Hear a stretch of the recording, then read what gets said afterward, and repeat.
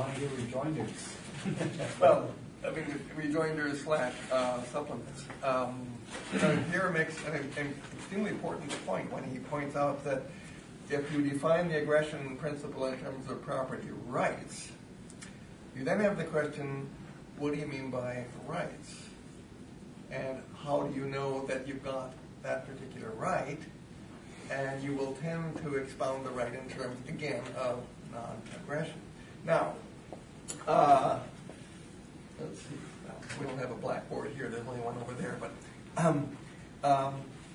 theories of this kind must, of course, go back to discussions about human nature. That's essential. But our general problem when we're doing moral theory, which we're doing an aspect of moral theory here, our general problem is how do we find a principle that makes sense to everybody? We've got all these people out here, and what we're trying to do is to put forward a principle for the regulation of everybody's conduct. Right? A claim that something or other is right or wrong is a claim that everybody is to do this or refrain from doing this sort of thing. And the question is,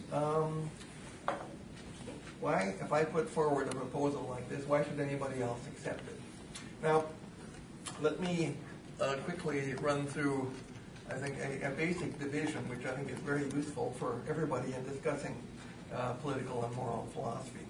I divide theories of government into three. And it comes, by the way, you can trace it back to characters in Plato's Republic, those of you who are into that sort of thing. Plato's Republic is a lovely book, and there are three characters in particular who are identified with these three views. The first is Thrasymachus, who says, justice is nothing but the interest of the stronger party. Now, in a sense, this is the rejection of moral theory as we usually understand it. This view forthrightly says that government is a gang of thieves, and the thing to do is to take as much as you can. That's the point of being in government. This is, roughly speaking, the political scientist view of government.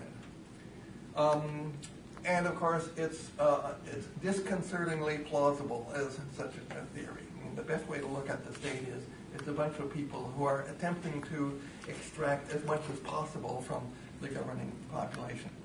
Well, against Thrasymachus, whom I take it we all reject as an actual moral theorist, I mean, it's practically insane to regard that as a morality. We have Plato himself, who, of course, said that what government ought to be doing is promoting the good of the subjects. Now, in a broad way, we all agree with this, that what government ought to be doing is making life better for us rather than for the government. Right? So instead of extracting from us, they ought to be doing whatever they can to enable us to live the best lives that we can. This very broadly is the set of views that I call political conservatism. Now, the word conservative isn't used in a very precise way, to put it mildly, in political context. But what I mean by it is the following. When Plato says what government ought to be doing is to be promoting the good of everybody, of course the question arises, well, what is the good of everybody? And the trouble is that Plato has a view about this. Now, whatever the view is, it doesn't matter very much, except that it isn't part of his view of what's good for everyone, that the individual whose good it is has anything to say about it fundamentally.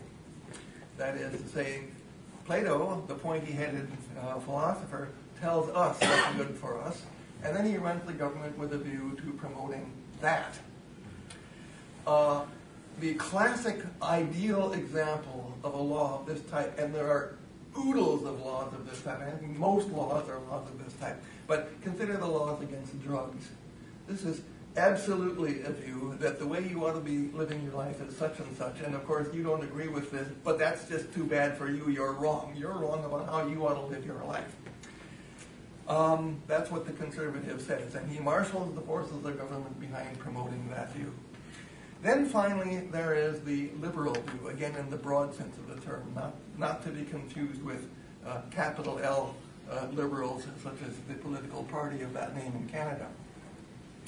Now, the essence of liberalism is to agree with Plato that government ought to be promoting the good of the people, but to disagree with Plato about how that works.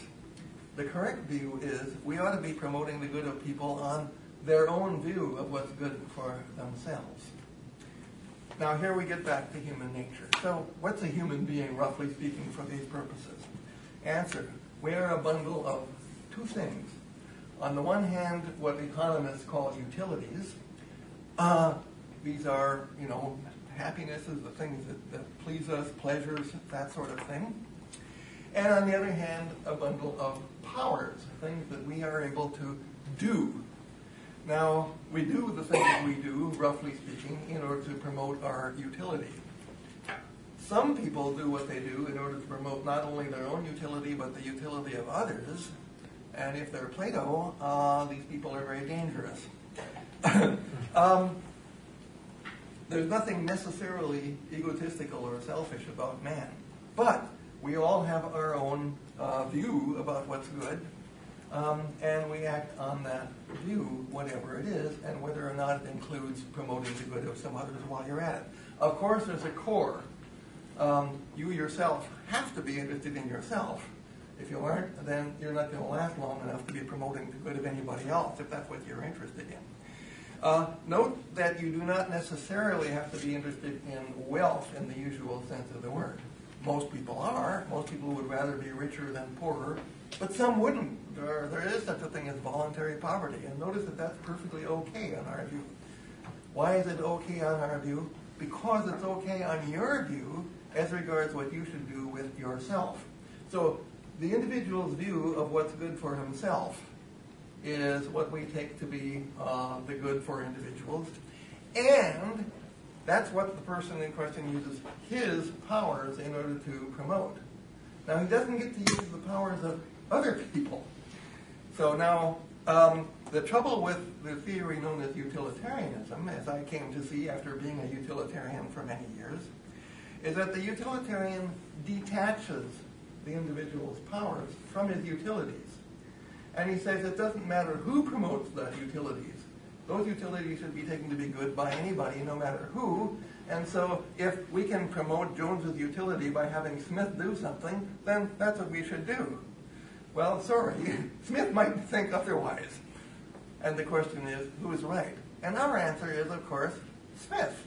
That is to say, we're taking it that the individual should be in control of himself. He should devote his powers to whatever he wants to devote them to, with, of course, within the restrictions that our theory imposes, because everybody else, we are going to say, has the right to do exactly the same thing. So where homesteading comes in is the following. First, consider your mind. Well, what makes it yours? Well, there's going to be a biological answer to that in a very general sort of way, as Pierre implies. You're born in such a way that as soon as you start being aware of anything or other, you're aware that there's this thing, your body, which moves in certain respects in response to commands that you issue to it, and it tags along with you when you do those things, etc. And we soon learn that, yes, we've got a body, and what makes it ours is simply that it is in fact connected to us. That's what makes it ours in the sense, that we need to make a distinction about. The distinction I'll make is between possession and ownership. Now, you possess whatever you happen to be in control of for whatever reason. When somebody robs your car, he now possesses it, but he doesn't own it. Ownership is a moral notion or a legal notion, primarily moral. Ownership is justified possession. It's allowed or permitted possession. Okay, question. What is it that underwrites legitimate possession? Why is it okay for you to be in possession of a certain thing and not others? This is a very profound question. And in my, I have come to the view that there is only one general way to answer this question for moral purposes. And that's the way that's known as the social contract, very broadly. Now, the social contract says this. The rules for what's right and wrong are the rules that are rationally put forward by everybody in view of the existence of everybody, of themselves and everybody else. So we take all these people and we ask, what is it that we could all agree on in the way of rules calling for restrictions on our behavior? Now, of course, at one end of the spectrum, you have people who might claim to be in favor of no rules at all. Those are the people who live in what Hobbes calls the state of nature, which he, I think, correctly characterized as a condition in which life was going to be miserable, solitary, nasty, brutish, and short. It would be a condition of universal war of everybody against everybody. If anybody actually claims to be in favor of that, there's a very simple answer, and that is bang. I mean, if you've declared war on everybody, then you've said, you all have the right to shoot me. There are no restrictions. And so what we should do is do it and get it over with. He can't really mean it. I mean, people do claim to say things like this, but it is not a believable claim at the individual level. Everybody else, which is, I think, essentially everybody, sees the value of peace. That is, we would prefer that other people not kill us. Well, more generally, we would prefer that they not do things which which reduce the goodness of our life as we see it, insofar as we are able to live it ourselves.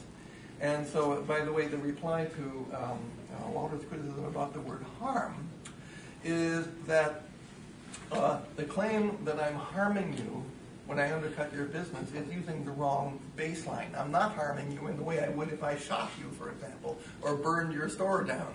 That would be harm in the proper sense of the word, and of course is forbidden.